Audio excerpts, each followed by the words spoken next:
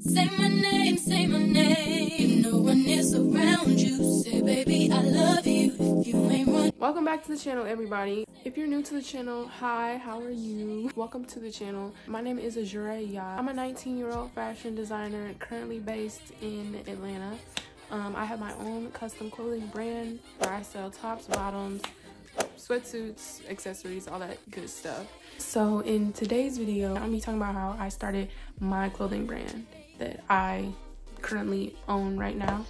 I'm just gonna be talking about what I did, how I did it, and giving, a little bit of insight advice as to, what you should do if you wanna start a clothing brand. Now obviously I don't have all the answers. I'm still learning as I go. I'm always gonna be learning, so this is just like what I've learned and what I've done, and I'm just sharing my experience with you guys. So yeah, before we get into the video, if you would make sure you guys like, comment, and subscribe. If you would like to keep up with me outside of YouTube, you can follow me on my socials. My Instagram and Twitter are the same, at Azjuré Yah, and my TikTok is at Azjuré. My clothing website is azjureyah.com, and you can go and shop that. Let's get right into the video. This is like the backstory to all of this. I believe I started sewing when I was 13, and then I started making and designing clothes when I was 14. So yeah, that's how all that worked. And I took a fashion design class in like the 9th grade, and that really helped me. I made my first dress and skirt in that class, so it really helped me to feel the fashion design world out for real. I made my first dress and skirt in that class, and I modeled them. We had like a model runway shoot type of thing. Fast forward to 18 years old, I actually started going to a fashion school, the Fashion Lab in downtown Atlanta. I started going there. I went to their program for fashion design and merchandising. That school and those teachers definitely taught me a lot about, being an entrepreneur in the fashion world and working on and, making clothes, pricing clothes, all that type of stuff. And I'm very thankful for that opportunity that I had there. I went there from like May of 2020. During my time in that school, I launched my clothing brand on June 30th of 2021. That was my 19th birthday, and I launched my website that day. I launched my Instagram a few days before, but I just wanted to give like a backstory as to how I started sewing and like getting into fashion in the first place. And yeah, so without further ado, let's get into the main part of the video. Okay, the first thing here is building your website. I like researched what I wanted to use for my website, what fees I was willing to pay, what how I wanted my website to look and everything. And I also wanted to build my website myself.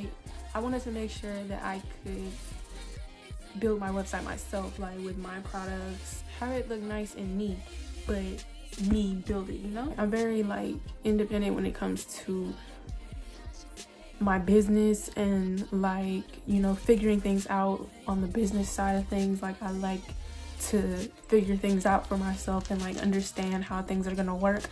So I wanted to just be able to build the website. Shopify and Wix have actual templates for you to use when you're building your website. Shopify, you do have to pay a monthly fee for when you're gonna be using it for your website. You have to pay a monthly fee. Wix, Wix is free, but when it comes to like payments and like setting up your payments with your website, I think there are like some fees involved. It's not necessary, but it's nice to have your own domain. And basically your own domain is just like, it's yours. Shopify gives you a domain, but it's like your website name .myshopify.com, and that was fine when I first started out, but I wanted my website name to be you know, sleeker and like look a little bit more professional. So I actually, you know, bought a domain, azjureyah.com. I just wanted it to be that. I had to put some investment behind that instead of, you know, just sticking with the Azjuré.my Shopify. But at the end of the day, that made my, you know, website a little bit more professional, in my opinion. Now obviously that's not necessary at all. You don't have to do that, you know, but I just wanted to do that for me and my business. If building your website is a worry that you have, you definitely should not worry about that at all. There are plenty of templates for you to use when it comes to building your website. You know, Shopify and Wix have templates for you to use, and you know, you can, you know, research how to build your own website, because this day and age is really easy to build your own website for yourself, you know. The second point I want to make is choosing my products. So when I first launched my website, I did not have a lot of products on there at all. I think I had like 2 caftans and then these like, and some hoodies and a hoodie, but I did not have as much as I do on my website right now. You know, when you're launching a website, I feel like the best thing is to launch with a full collection, because you have the collection, you know, ready to go. Like your customer can see a full look at what your brand is and what you're doing. But me, I was just so ready to like, I was just so ready to get into it. I was so ready to get into my entrepreneur bag that I didn't want to wait. So, and I wanted to like launch my website on my birthday. So that's besides the point. Like, I would recommend to drop a whole collection when you're launching your website, so viewers can see what your brand is about. Yeah, I would definitely recommend that. Another thing when choosing my products, I'm always thinking of, you know, uniqueness and individuality. Like, who's, like, is this, you know, I'm thinking outside of the box. Like, you know, like what isn't seen a lot? What's something different that I can, like, really creative that I can bring out with my designs. And I feel like that's a great thing to think about before you drop something. There are so many clothing brands, so you have to be able to differentiate your brand from everyone else's brand. Like, what is gonna make that customer be like, what is gonna make someone see a design? You know, they're seeing a design, and let me.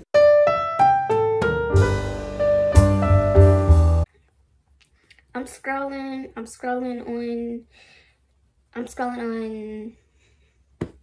the internet right now. I'm scrolling on the internet and I'm looking at clothes and stuff, you know, just looking around.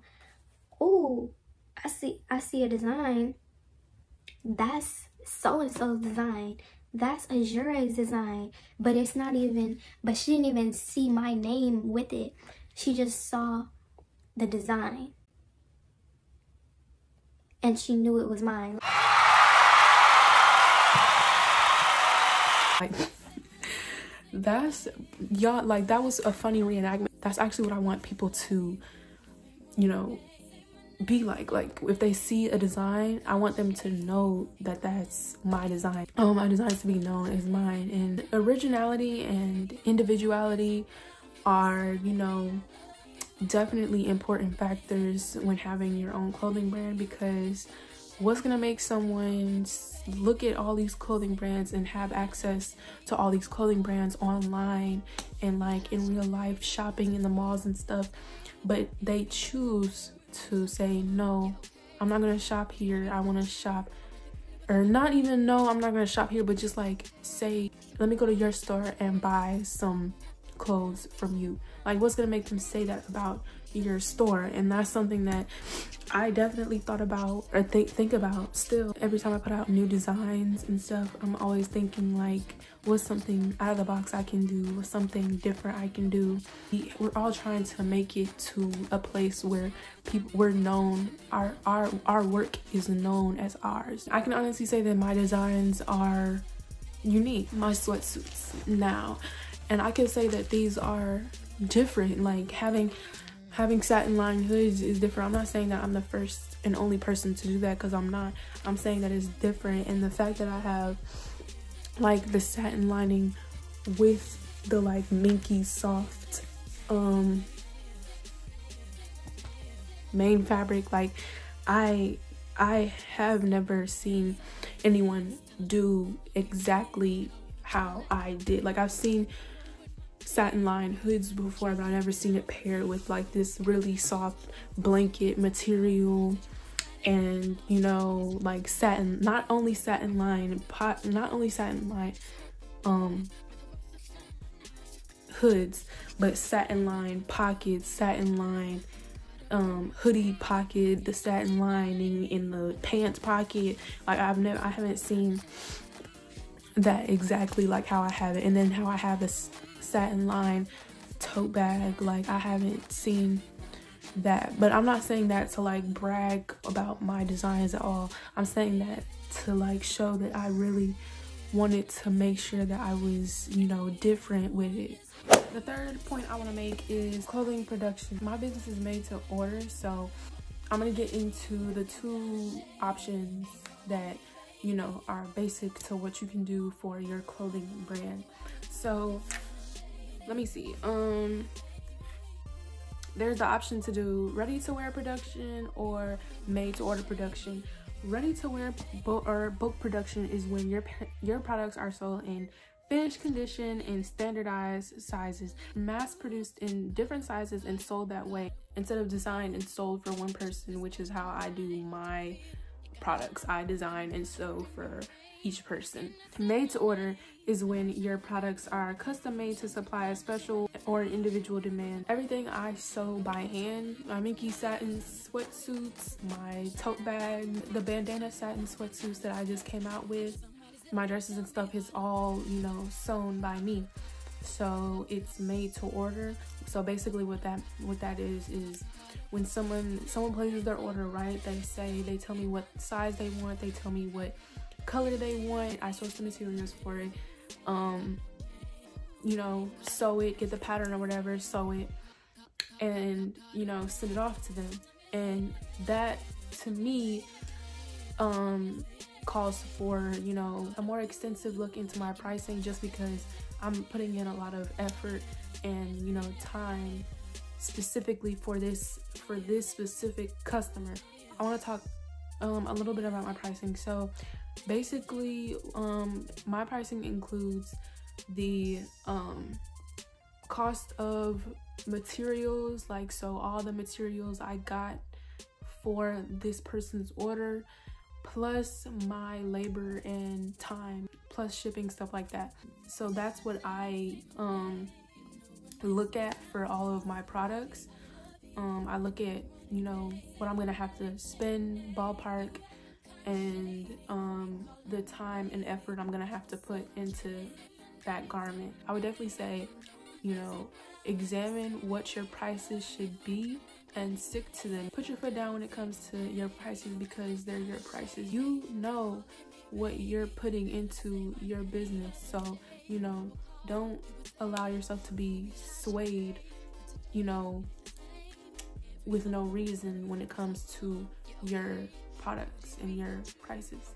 Point 4 is promoting my business. Nowadays, promoting your business is, I would say, the easiest that it's ever been, you know, as far as like actual labor and like putting in work goes, because you can literally post a video on TikTok of your business and your products and go viral that day. Like, I don't want to say that and have you expect it to be easy. It's not guaranteed that you're gonna go viral. You see so many people going viral and stuff for whatever they do, and you think that it's easy because you see a lot of people going viral, but truthfully, like, you're not guaranteed instant popularity on social media, especially when you're just starting out. Like, it's not guaranteed. So you definitely have to work, you know, work for it, and, you know, get creative with your advertising ideas and all that. All of these different social media platforms that are at your fingertips, literally. Me personally, I use all of the major social media platforms. I heavily use Instagram, Twitter, and TikTok, IG Reels too. Before I started my Instagram, a couple of days before I launched my website, I did not have any social media presence, barely. Like I had never had an Instagram before. I had to build from zero, literally, because I had never really been on social media before. You should take that initiative to use social media to bring some traffic. Point 5 is the old faithful, promoting in the real world. I've been doing pop-up shops. So basically, pop-up shops, if you don't know, are when you take your business, you take your brand and showcase a nice display of your brand in a public setting, a public group vendor setting. So basically that's what I've been doing. My first one was Afro Soca Love. I actually vlogged that. If you want to go watch that one, I have it up there so you can click on it. But yeah, I did Afro Soca Love, and that was a great experience. When you're doing pop-up shops, you not only get to, you know, expose your brand to new people and sell your pieces to these new people, you also get to meet other creatives like yourself who are, you know, trying to network and promote themselves. I've gained a lot of mutual connections with other fashion designers down here in Atlanta through pop-up shops. Just the 2 pop-up shops I sold at. I went to other pop-up shops and like markets where, you know, clothing businesses, clothing brands were at, and you know, I tell them about myself, and you know, we just, you know, network, and there we go, you know, mutuals now on Instagram or whatever. Pop-up shops are definitely a great thing to do if you're trying to network around your city. And of course, word of mouth is always going to be, you know, a tried and true way to promote your business. When I launched and started my business, I most definitely told the family. Yes, most definitely did. Most definitely told my friends or whoever, my co-workers. You like clothes, I know you do. Who doesn't? Who doesn't like clothes? So whenever you know, want to get some clothes or whatever, check out my website. You know, I just launched it. Check out my website. I got hoodies, you know, for you. I got a dress. You need to be on all that type of timing, like promoting yourself to the T, like very much so, because this is your brand. Like, with the help of the Most High, this is something that you made, so there's no reason as to why, you know, you shouldn't be telling your everyday people that you're around. Like, you know, you're sitting around with friends or whatever, tell them about your business. Did you say clothes? Girl, I have a clothing brand. Boom, right there. You just promoted yourself. You told them about your clothing brand. Give them your socials. Give them your Instagram. Tell them that your website link is in the bio, and boom, you could get a sale just like that. Branded packaging and supplies, like, it's not necessary for as soon as you know, launch your website that you have to have, you know, thank you cards and business cards. And it's definitely very helpful and professional to have your own packaging. This is my thank you card right here. It basically says my name, Azjuré, and then it says, thank you so much, I truly appreciate it, I love making this for you, feel confident and unique in your custom piece, show the world on your socials, fashion, life, prosperity, which is my like slogan, fashion, life, prosperity. It has my socials right here, my Instagram and Twitter, which are Azjuré Yah right there. It has my old website right here, which was azjure.myshopify.com. I need to update these, but even if you type that in, you're still gonna get to my current website, so I guess it's fine. And then it has my business email right here, so it's definitely very cute and professional to get at least some thank you cards, like literally to drop, even if you're not like putting your own branded packaging, if you're not sending your products with your own branded packaging. And then I have like a logo for my brand on the back. So yeah, I got these from, that is called Zazzle.com, and yeah, they were not that expensive at all. I also have business cards. I recently just got my clothing labels obviously when you're selling clothing, you want to brand your clothing. Like right now, this hoodie has nothing on it that literally says Azjuré on it, or my brand's name, Azjuré Yah. It doesn't have anything on it that says that, and I need that, so I got it. Having branded packaging for your business is just a nice addition to make your brand look, you know, professional. Wearing the different hats in your business. So like me personally, I have help around me, like tremendous help. My parents help me with whatever, you know, materials I need, whatever advice I need, whatever, you know, support I need. They're there for me. They're helping me.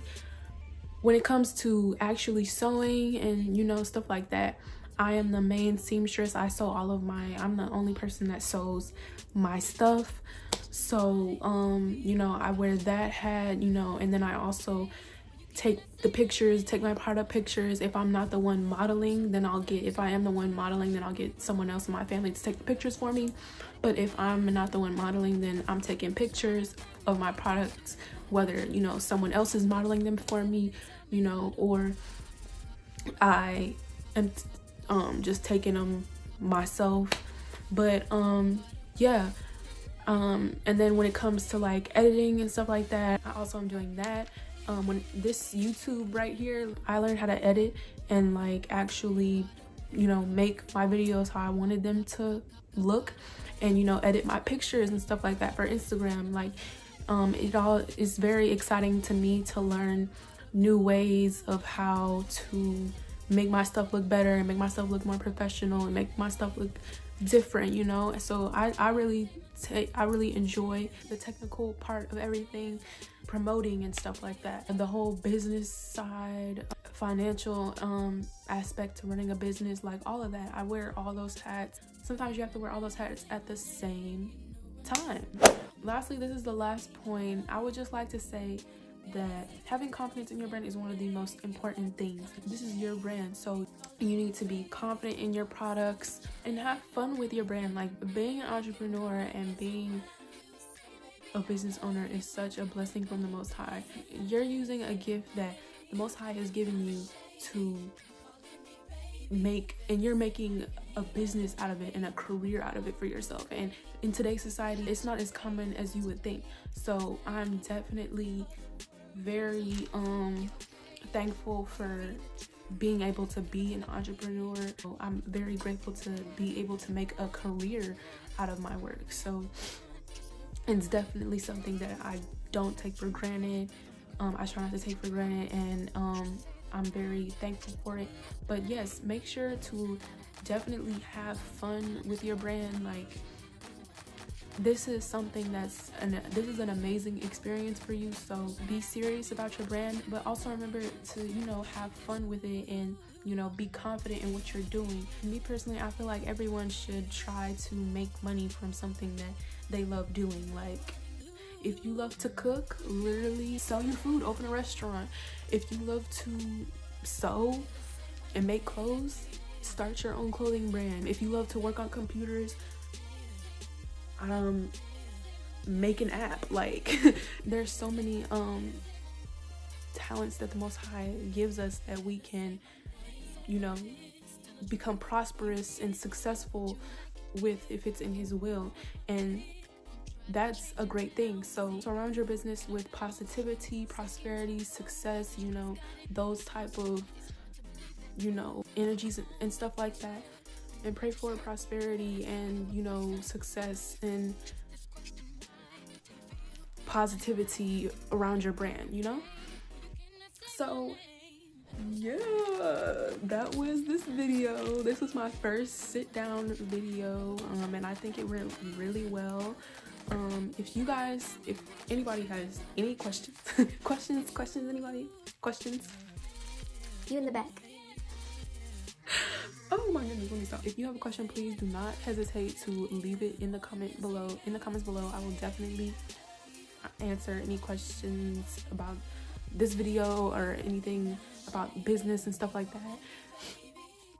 that you have. Thank you so much for watching this video. If you enjoyed, Make sure to leave a like, comment, subscribe, all that type of stuff. Turn post notifications on. And yeah, if you want to continue to follow my fashion journey, make sure to follow me, subscribe to me on here. And also you can follow me on my other socials. My Instagram and Twitter are the same, at Azjuré Yah, and my TikTok is at Azjuré. Make sure to shop my website, azjureyah.com. And yeah, thank you so much for watching, and I appreciate each and every one of you. Peace, love, may the Most High bless.